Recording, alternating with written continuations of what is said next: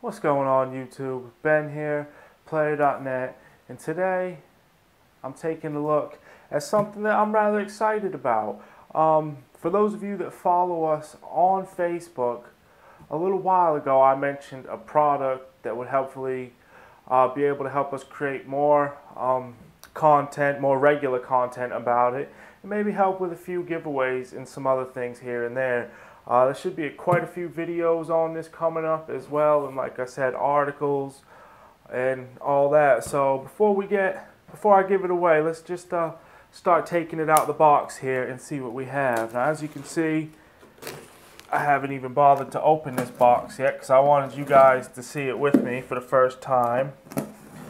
Hopefully I don't go ahead and cut the inside of the box. I'll cut what's in here.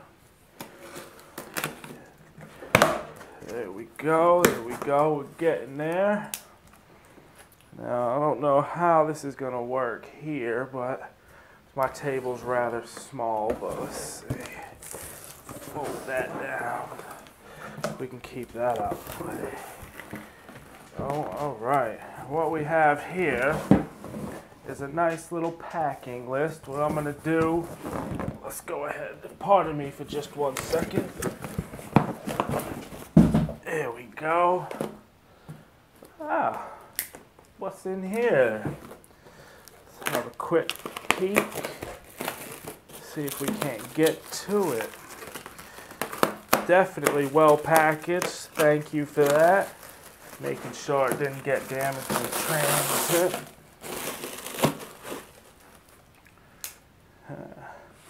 Nice little packing list on the top to make sure it's all there.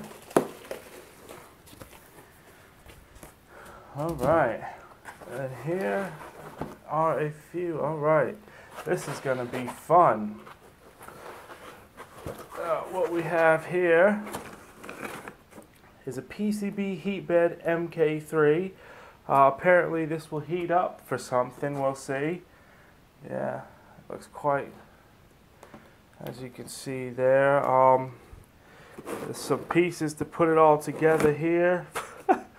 Couple of the rails, the motors and stuff that'll help control it. For those of you who haven't quite figured it out yet, this is actually a 3D printer. It's the Havit A602. And yeah, like I said, it's a 3D printer, so hopefully this will help us generate some more content and whatnot.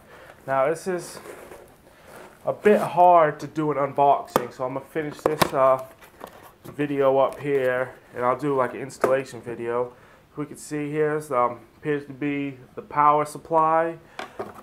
Yeah, has a built-in fan. Nice. It auto regulates its own temperature. That'll be handy. Let's just set that down there for a minute. We've also got a bit of the frame and stuff in here, which will be fun to assemble and put together. Yep. And then in the bottom part we have some more fun stuff. USB cable, wrench, the little fans. I know this one here kind of goes on the nozzle for the printer, or whatever the technical term may be.